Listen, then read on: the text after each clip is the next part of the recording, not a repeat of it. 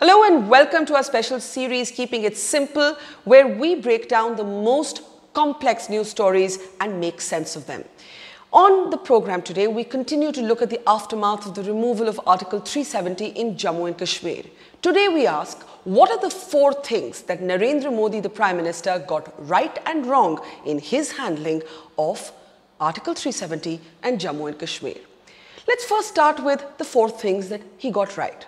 The Prime Minister and the Home Minister definitely read the national mood correctly. We have seen even those who did not vote for Narendra Modi, even those who are not fans of the BJP, actually coming out across ideological affiliations in much of mainland India to support the Prime Minister's decision.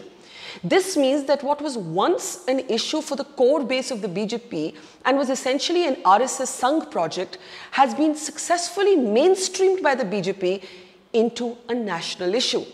The framing of the issue as one nation, one law really did seem to catch on with people, and we have therefore seen even parties like the Congress thrown into major confusion. You've seen leaders like Jyotiraditya Scindia and Milind Deora breaking ranks with the party position and actually taking a different position to support the government move. You've seen Nitish Kumar do a U-turn on his initial opposition. You've seen Arvind Kejriwal, otherwise a bitter critic of the BJP, realizing that there are elections coming up in the national capital and he has to be in sync with the national mood. So the one thing that the BJP and Mr. Modi have got right was their sense that this would be a major win for them on domestic national politics. When it comes to Jammu and Kashmir, here's the second thing that Narendra Modi has got right. I think the BJP is correct in arguing that the status quo in Jammu and Kashmir had to be smashed. It was jaded, it was stale, it was not working, and all of the old slogans had in fact maybe become redundant. The National Conference, the slogan of greater autonomy. Mehbooba Mufti's party had the slogan of self-rule. And, you had none of these slogans actually translating into something tangible and accessible. So much so that when I was in Srinagar, I met a supporter of Syed Ali Shah Gilani, the pro-Pakistan Hurriyat Conference representative. And on the way back on the flight to Delhi, this supporter of Mr. Gilani told me that, the fig leaf of the mainstream Kashmiri politicians has been removed. Now let's see what happens. In other words, there's a widespread acceptance that Article 370 was more symbolic and that it had already been egregiously eroded by, ironically, Congress governments over the years. So much so that today 260 articles of the Indian Constitution already applied to Jammu and Kashmir. So I think the BJP had the right instinct in saying that, look, status quo isn't working. In fact, Kashmir I would count it as one of Mr. Modi's policy failures in his first term. So the sense that it needs a new idea, that premise, I think is the correct premise. It's a different debate whether he came up with the right answer, but the premise is something he got right. The third thing the Prime Minister got right was in his messaging to Donald Trump.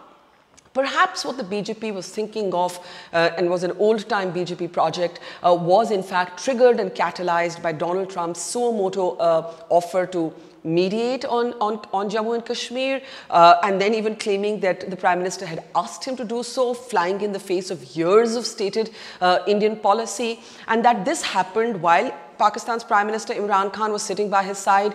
Obviously angered India. India understands that for Trump, the priority is to get his troops, at least half of those American troops, out of Afghanistan ahead of his own bid for re-election next year. And that's his priority. He's willing to prioritize Pakistan, willing to play that game as he enters the Afghanistan endgame. And I think there Narendra Modi did get his messaging to the world right, his messaging to America right, that look, you wanted to mediate? Here is our answer. You do not have space in this equation. The fourth message that has worked from the government has been the message to Pakistan. The fact, no matter where you stand on whether 370 should have been removed or not removed, what its symbolic value is, what the historicity of the issue is, Pakistan has actually tied itself up in knots with how it's reacted, sending the Indian envoy back home, downgrading diplomatic relations, closing the Wagah border, because how does it get out of this? You have Pakistan's Foreign Minister Shah Mahmood Qureshi saying if India takes back its decision on 370, all of this can change. But the fact is that unless there's a different decision from the Supreme Court, that's not going to happen. So you have even mainstream Kashmiri politicians like Shah Faisal arguing to us that Pakistan's done the Kashmiris no favor, and to that extent, India's very calm, very measured response to Pakistan after they've downgraded diplomatic relations, I think, has been the right messaging. So those are the 4 things that the Prime Minister's got right in his, maybe his messaging, in his calculation, in his assumptions. What are the 4 things he's got wrong? Well, I think the one thing where the messaging has been awry has been the sheer unilateralism of this decision. It's true that strong leaders take tough decisions and everyone's not a consensus builder and you can't always build consensus. But in a democracy, you do at least create the impression of seeking a consensus, of allowing the other voices to speak, even if you eventually disregard them. So, for example, the debate that took place in Parliament after Amit Shah, the Home Minister's announcement that 370 was going, could have taken place before. The country could have witnessed 1 month long, robust set of conversations in Parliament. You could have had, the Jammu and Kashmir politicians of Jammu, Ladakh and Kashmir at that point expressing their point of view, and then the BJP could have taken whatever decision it wanted to. And I think that that would have made a lot of difference in the perception of the manner in which this decision has been taken. The second thing that I believe that the government has got wrong is in the information blockade it has imposed on Jammu and Kashmir. It is no good saying in a televised address or otherwise to the people that we're doing this for you, that 370 has been used to blackmail you, that 370 did not improve your lives. Maybe so. But then if cable channels are down, if phone lines are down, if internet lines are snapped, if people can't talk to each other, there is really something that doesn't add up in your offering a new beginning for Jammu and Kashmir when most of the Kashmir Valley in particular is under this information lockdown. In the past, when we have seen eruptions of violence, of militancy, I have, as a reporter in Jammu and Kashmir, understood the need to shut down social media. I have understood that social media can be weaponized by militant groups, by terror outfits. But in the present situation where you yourself are saying that things in Jammu and Kashmir are in control, that a kind of tenuous peace is holding, how do you justify keeping these information lines down? The fourth thing that Narendra Modi, I believe the Prime Minister has got wrong is the weakening of mainstream Kashmiri politicians. At the end of it, Article 370 was the cover, was the respectable argument that could be presented by mainstream politicians to those who were separatists, to those who were insurgents. These were people, whether it was Umar Abdullah or Mehbooba Mufti, Sajjad Loon or Imran Ansari or Ashar Faisal, who stood for the Indian flag, whose party workers, party cadres have often paid for their lives to take part in Indian elections. Sajjad Loon used to be a separatist. He was a separatist, and he was the first separatist to actually fight a proxy election way back in 2002. He was considered close to the BJP. And even somebody like him has been detained. Now, officials argue this is for their own good. These are leaders who don't want to face the public right now. But why have we left the mainstream leaders in a position where they are unable to face the public? The fact is that if, as the Prime Minister said in his televised address, you want to create a new generation of Kashmiri leaders, you want to get rid of dynastic politics, you want to get rid of family fiefdoms, fair enough. But what is the signal you're sending? The signal you're sending is that mainstream elected representatives can be detained at will and are not allowed a voice in the system. And also, what is the new set of issues that they're going to fashion for themselves? Can you really erase the historicity of this issue? The history of Jammu and Kashmir tells us that every time a government in New Delhi, and the Congress has made this mistake as well before the BJP, has not engaged with the moderates, you have only ended up strengthening the extremists.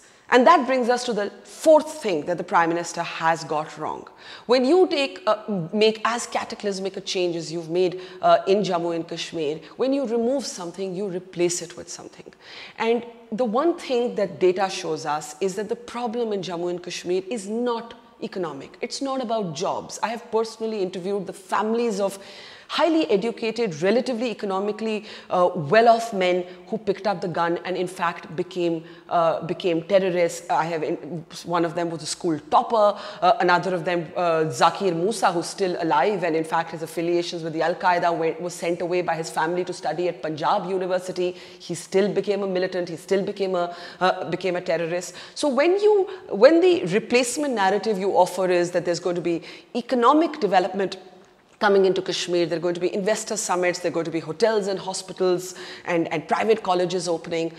That is utopian and it's theoretical, because the fact is that till the situation actually improves on the ground, till there is a semblance of peace, you're not going to have non-state residents actually going there and buying land. Even people from Jammu at the moment, or Kashmiri Pandits, are not going home. So why will anyone else from any other part of the country? There has to be a sense of security, there has to be a sense of sustainable peace. And we also have to understand that the insurgency is not rooted in economic factors. So the economic factors cannot be your only response. It can be one in a set of responses. So my sense was that if there was the premise that the status quo is not working, the status quo should have had an alternative narrative in place. And instead what we have seen is a great degree of triumphalism from the core supporters of the BJP that has often been mocking and jeering and has in fact left out Kashmiris from this dialogue, wherein one taxi driver in Srinagar told me, is it that you just want our land and not the people? So these are the 4 things I believe the Prime Minister got right and the 4 things the Prime Minister got wrong. How much of this do you agree or disagree with? We welcome your comments as we continue to keep it simple.